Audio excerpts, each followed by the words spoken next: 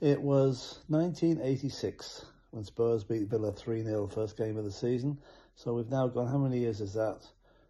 36 years since we won by 3 goals on the opening day of the season. Big difference is we have Antonio Conte in charge now. What a performance today. I mean, I'm saying 4-1 flattered Southampton.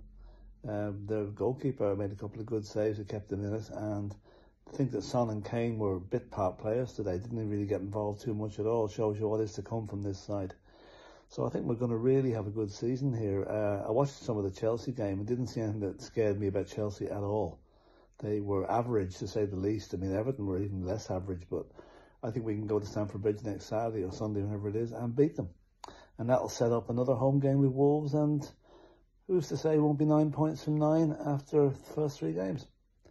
I have to say, Kulusevski today was brilliant. I thought Emerson Royale defied what a lot of his critics have been saying about him by having a magnificent game as well. And it was great to see Sessegnon getting on the score sheet in the Premiership at long last. And also to see Kulusevski score his first goal at the home stadium. So all in all, great day.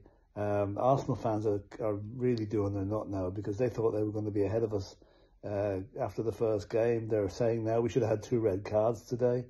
You know, typical Arsenal.